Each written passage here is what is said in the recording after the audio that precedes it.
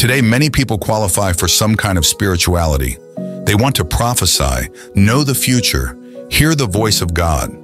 They read the Bible many times, but don't understand anything in it, how to understand this holy book, and even more difficult, how to fulfill in your life everything that is written there. In this video, we will clearly explain and tell you what each message of the Holy Scripture says. We offer 7 steps to understanding the Bible that will help you understand God, the New Testament, and the good news. You'll see how to establish yourself and not stray from the right path. So the Bible consists of 2 parts, the Old and New Testaments. The Old Testament describes the creation of the world, the first people, their fall, the global flood, the Tower of Babel, and the confusion of languages. And also God's choosing of the Jewish people, whose goal was to bring enlightenment and the light of the Word of God to all pagan nations.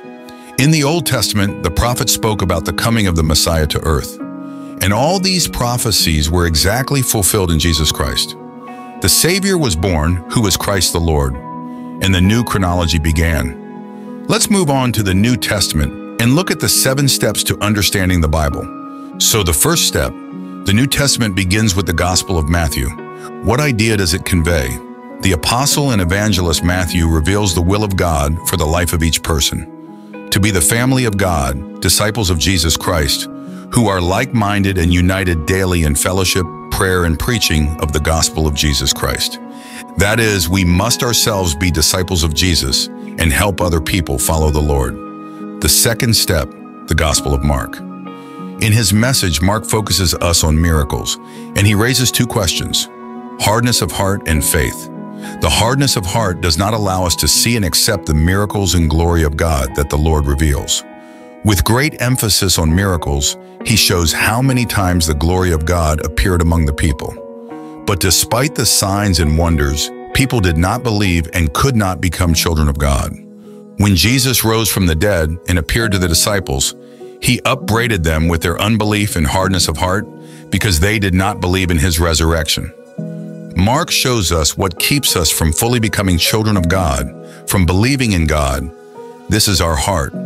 If the heart is stony and we do not cleanse it with the word of God and repentance, then it does not allow us to be immersed and baptized into Jesus.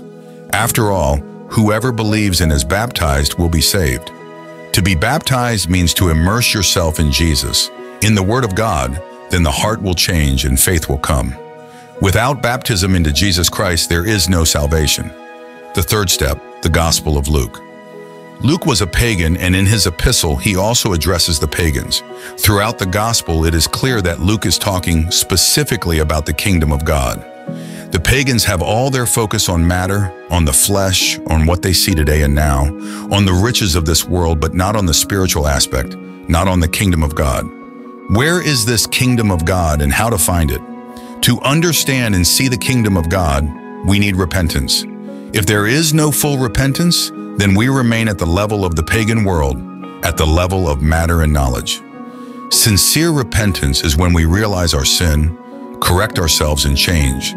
Then the kingdom of God opens to us. If the motives of the heart and all our thoughts are about the eternal, spiritual, incorruptible, and we live for the sake of Christ and the gospel, then the kingdom of God is within us. In chapter 16, Luke reveals the spiritual world through the story of the rich man and Lazarus and shows where the souls of people go after death. The rich man went to hell. Why? He said no to the word of God, no to the prophets and apostles. He did not repent and lived only in the material world. He did not care about the spiritual and eternal in his life. Many people say, I will arrange my life anywhere, even in hell. But this is not true at all. Luke describes hell and what awaits the souls of sinners there. If our values were only material, carnal, and earthly, and we did not accept the church, the apostles and prophets who helped us grow in faith, then the kingdom of God is closed to us, and it's scary. Let's see further. The fourth step, the Gospel of John. He shows us firstly that Jesus is God. His message begins with the verses, "In the beginning was the Word, and the Word was with God, and the Word was God." This is why Christ was killed, because he made himself equal to God. John affirms the divinity of Christ. Secondly, the apostle focuses us on being born again from God. This supernatural birth is not of flesh and blood, but of the Spirit. It is well illustrated by the example of Nicodemus, who came at night to communicate with Jesus. Jesus told him, "Unless you are born again, you will not see the kingdom of God." But Nicodemus did not understand what Jesus was talking about, and all his religiosity and knowledge did not help him. After all, Jesus spoke about being born again from the Spirit. This is a spiritual action, not a physical one. Being born again is the most important goal of our lives to inherit heaven. John ends his message by saying that after the resurrection, Jesus appeared to the apostles and breathed the Spirit into them, saying, "Receive the Holy Spirit." Before this, the disciples did not fully understand Scripture, God, or the will of God. But they received the Holy Spirit and birth came from God. We need to come alive spiritually to go around the world and help people to the ends of the earth to be born again. The fifth step, the book of Acts of the Holy Apostles, or Acts of the Holy Spirit. Without the Holy Spirit, we can do nothing. When the Holy Spirit comes, people receive power and become witnesses of Jesus to the ends of the earth. The Holy Spirit and the apostles built the church. The disciples of Christ were active evangelists and preached the gospel. But it was the Holy Spirit who added those who were being saved to the church. Through the Holy Spirit, the apostles had communication with God. The Spirit leads and gives clarity on how to build the church and how to live and to serve under any circumstances. We need to learn from the apostles to build the church and reach the world with the gospel just like they did. The six-step message to the churches from the apostles. Hebrews, Romans, Corinthians, and other epistles show us the work of the Holy Spirit and how the church was built on the foundation of the apostles. All messages are combined and written for the church. Today, there is a lot of discussion. Do we need a church and a pastor or not? And what kind of church should there be? But the Bible gives a clear answer.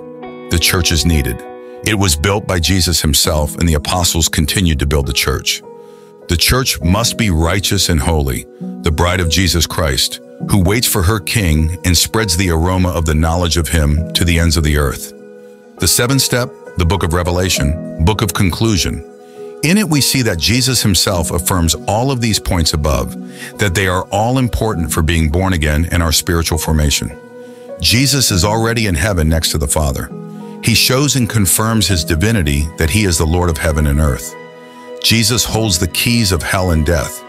But also in this message we see that Jesus is in the midst of the church, and through the Spirit he is building it up. Jesus knows what is happening in each church, and through John he gives corrections to the churches. The conclusion book shows that apostles and pastors are valuable to God. He holds them in his hand. Also, the church is important to Jesus because it is the body of Christ. Well, let's summarize. In order to understand the Bible and learn to live by it, we need, firstly, become disciples of Jesus Christ and help other people become followers of Christ.